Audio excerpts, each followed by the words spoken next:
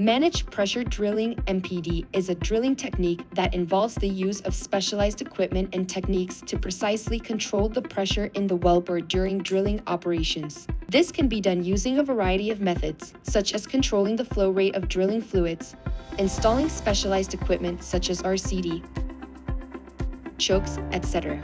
MPD is used to optimize drilling operations and improve safety by reducing the risk of wellbore instability or influxes. It is also used to drill zones with narrow pressure margins, such as in deep water or depleted reservoirs. Evolution. Initially, MPD was primarily used in offshore drilling operations to address the challenges of drilling in deep water environments, where the high pressures and temperatures require the use of specialized equipment and techniques to maintain well control.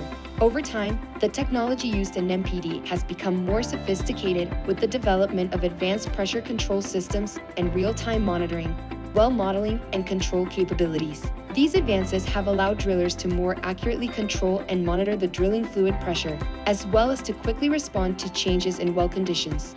In recent years, MPD has also been increasingly used in onshore drilling operations, particularly in the development of unconventional oil and gas resources. This has further driven the evolution of MPD technology, as new challenges and requirements have emerged in these complex drilling environments. Overall, the evolution of MPD has been driven by the industry's desire to improve drilling efficiency, reduce risks, and increase the productivity of wells. As technology continues to advance, it is likely that MPD will continue to evolve and become an increasingly important tool in the drilling industry.